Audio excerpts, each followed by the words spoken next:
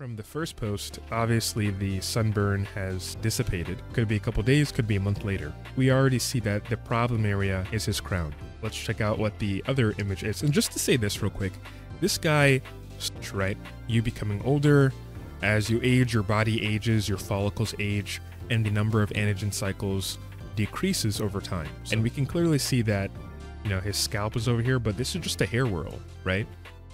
You're going to see scalp.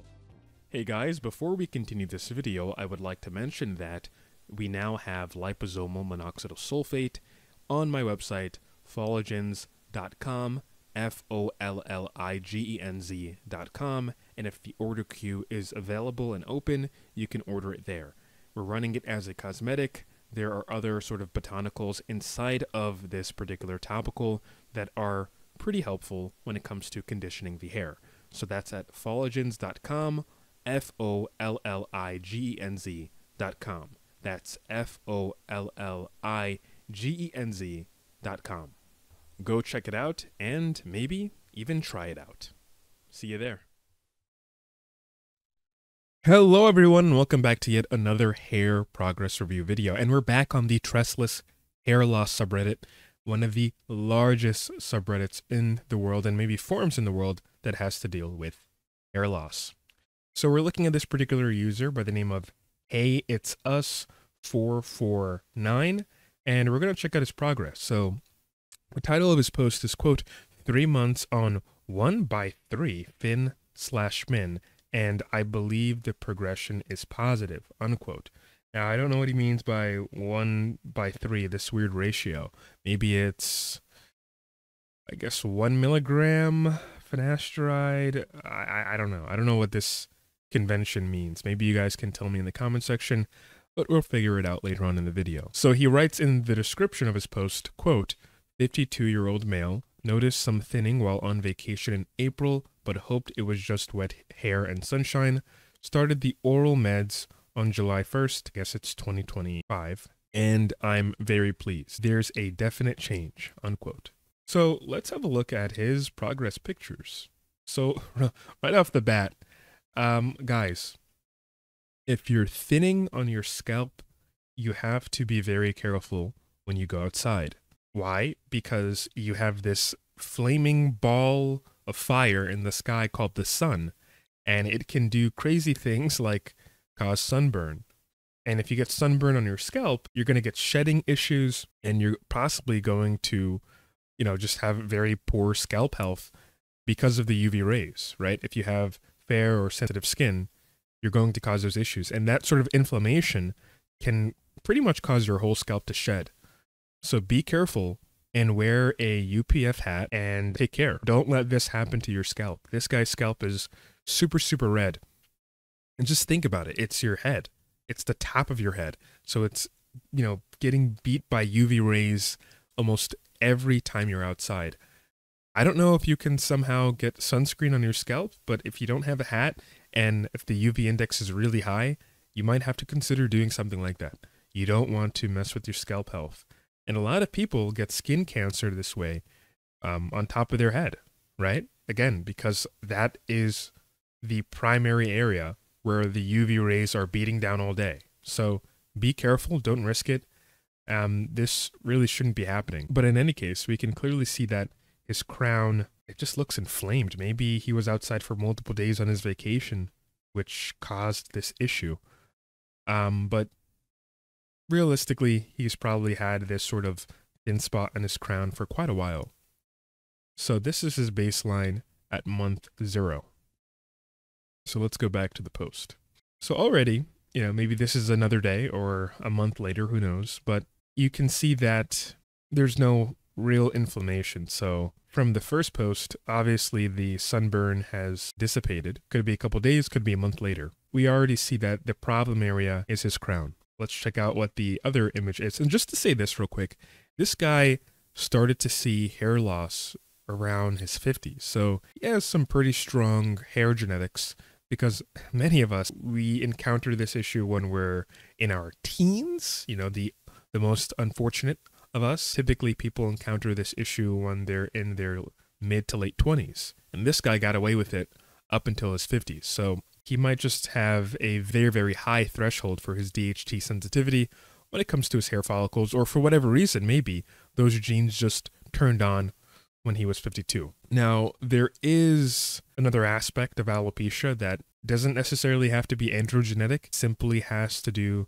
with your age, right? You becoming older, as you age, your body ages, your follicles age, and the number of anagen cycles decreases over time. So that could be a factor here, but usually in those cases, they would use something like oral minoxidil to extend those anagen phases, and it doesn't necessarily mean you have to get on finasteride. However, it could possibly help. So, let's check out the other images. So this is the second picture in the camera roll, and you can see the crown is the primary problem area. And let's go to the third picture. So this is his scalp wet, obviously, you can tell. And yep, still it's the crown that's the issue. Now, I don't know what month this is. Maybe this is still month 1. I really wish these guys would label that. Let's go on to the next picture. And yeah, as you can see, this is the 4th picture, I would say, in the camera roll. So comparing this to the baseline, we can clearly see that the crown has increased in its density. If we go to the second picture in the camera roll, right, this photo over here, we can't really, I mean, he has some good coverage, right? But you can still see the scalp. And that could be due to lighting too, to be fair, right? So this most recent photo that we're on, maybe the lighting isn't hitting it just right, but you can tell that the density has picked up in the crown area, right? You can see some faint, peach colored thing going on, which is his skin, but in reality, he's responding to treatment very well. And let's go to the last picture in the camera roll, and yeah, I mean, for the most part, he has recovered his crown. So not much to say there, to be honest with you. Now this isn't the exact angle as this photo over here, right? So maybe you can argue that, okay, maybe we're not getting the exact comparison. And we can clearly see that, his scalp is over here, but this is just a hair whirl, right? You're going to see scalp in a hair whirl, especially depending on how you comb your hair. But for the most part, obviously this guy has made a substantial improvement from his baseline up until his current picture right now. So congrats to him, and he's made the progress very well. Now let's have a look at the comment section. Maybe we can get some more insights. So people are congratulating him, saying that this is just 3 months, unbelievable, congrats, amazing results. I started with thin 2.5 milligram per day. I don't know if that's necessary. 2.5 milligrams per day of finasteride. Guys, anything above 1 milligram is essentially the same when it comes to suppressing scalp DHT and serum DHT. It's only with dutasteride that maybe you get more of a benefit as you go past 0.5 milligram dutasteride, but that's not the case once you go past 1 milligram finasteride. Somebody else responds essentially what I'm saying by saying 1 milligram finasteride per day should be sufficient. Oh, we have another picture over here from the user.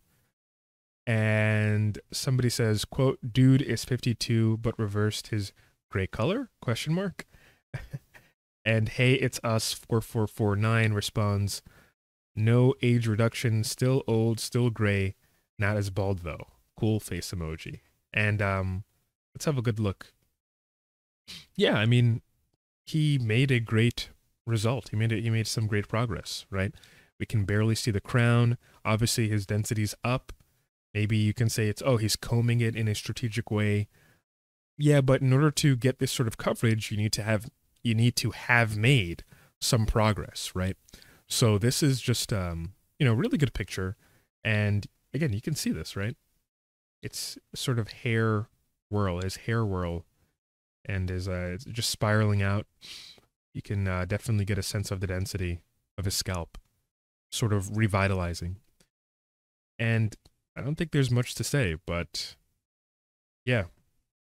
Oh, and it looks like somebody else is saying what I said earlier, right? This particular user says, quote, "Wow, you had a serious sunburn on your scalp while on holiday. And did you really just notice it on holiday? It looks like a fairly advanced hair loss. There is certainly an improvement now, although lighting is very different in the later pictures. Stay the course and you are likely to see further gains," unquote. And another person over here says, quote, "This is something that people who use tretinoin need to be aware of. Tretinoin increases photosensitivity." Okay, I'm going to stop reading there. Yes, this is true, and I've said this many times in my videos. If you're going to use tretinoin on your scalp, you're increasing your skin sensitivity. So if you go outside so let's say you put it on the night, and then at night, and then let's say you put it on at night, and then the next morning comes and you go outside. You still have skin sensitivity issues that you have to be made aware of. And depending on the concentration of tretinoin you use, or the type of retinoid you use, let's say you use tazarotene, for example, right? You're going to increase that photosensitivity even more. And that increases the chance of having a sunburn on your scalp. You can see other people in the comment section saying you should wear a hat on the beach or you will have more problems than your hair loss. Skin cancer is no joke, especially when you are 50 plus, and this is true. Very true. And also now we finally get an understanding on what he possibly meant by his, his little ratio up here. It looks like it's 1 milligram finasteride, 3 milligram oral minoxidil. So it looks like it might have been a sort of 2-in-1 kind of medication. In any case, congratulations to this guy. Good on him for getting on treatment. He's very lucky to have held onto his hair for this long in his life, and all we can do is give him congratulations. But guys, I have to say this, I started my own company, and we are selling liposomal minoxidil sulfate. So if you're interested in trying a new hair serum, try Sulfogens. This is the liposomal minoxidil sulfate brand that we have started. We have it at a 10% concentration and a 5% concentration, and at the time of recording this video, it is still in stock. We have 268 in stock right now out of 300 for the 10%, and I think 295 out of 300 for the 5%. So I hope you guys go check it out. It's going to be in the description below. And yeah, check it out. Maybe even try it out. Anyway, thanks for watching this video, and I'll see you in the next one. Peace out.